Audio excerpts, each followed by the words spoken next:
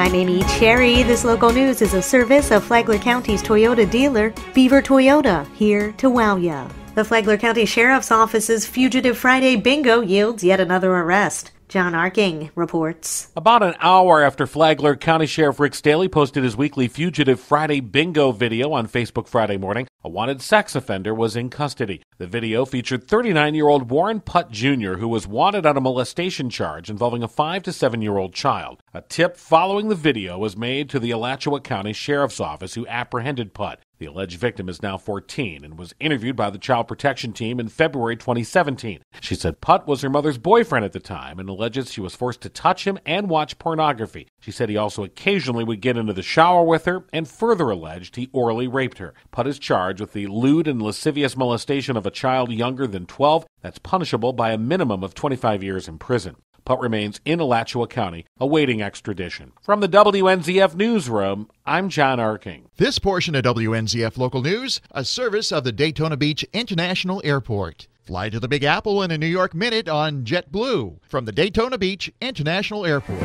There's a lot of guests staying at the Green Roof Inn, Rich Petchke explains. According to the Flagler County Sheriff's Office, there are 243 inmates at the county jail, which means it's running at about 60% capacity. Most of those behind bars are men, and an inmate's average stay is around 85 days. 2 years ago, the jail was renovated, which more than doubled its capacity. In a statement, Sheriff Rick Staley says the number his department will never know is how many crimes have been prevented by deputies getting offenders off the streets. For the WNZF Newsroom, I'm Rich Petchke.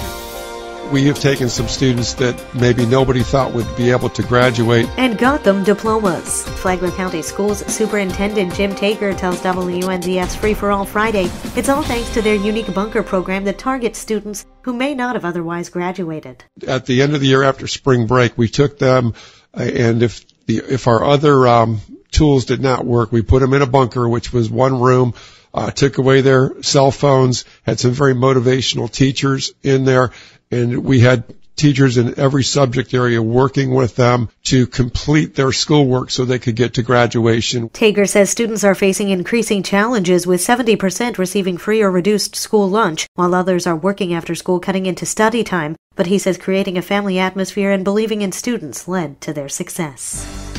Special needs residents in Flagler County are getting some much-needed special attention.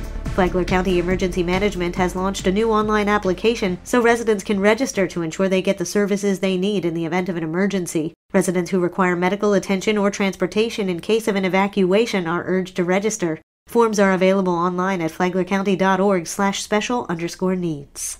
And now you're up to date on Flagler's Morning News. I'm Amy Cherry.